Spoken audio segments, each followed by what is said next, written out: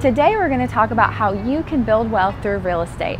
So number one, you're going to want to talk to a couple of lenders. You want to compare their programs. You want to see what their interest rates are going to look like, what amount you're going to need to put down. So that way you have that money on hand, or you may need to save and budget that.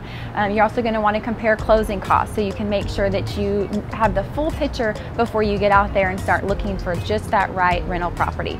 Second, you're going to want to talk to a realtor, and you're going to want to hire a savvy realtor that is familiar with investment properties. They're going to be able to guide you and pull a comparable market report that's going to show you how much this property is going to rent out for. It's also going to show you how long it's likely going to take to rent out. That way you know exactly what you're looking at there, and you can crunch all those numbers and make sure that the purchase makes sense and that you are going to be able to get some good income, or maybe you're just looking at a long-term investment and you're just wanting to break even.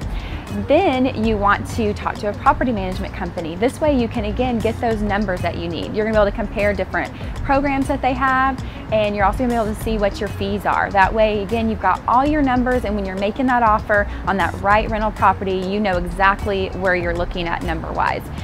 Then what's next? You get to go look at these properties, and for us, when we invest in our properties, we like to focus on single-story homes, homes that are 15 to 20 years old or newer, and we like to focus on homes that are within 20 minutes or so from our house, just so that way we can keep a little bit better eye on them. But we do have a property manager that helps us because we found it's much better in the long run than us doing it ourselves, which we did for a couple of years. So reach out to us for more tips. We would love to help you and answer any questions you have and get you on this path to creating your wealth.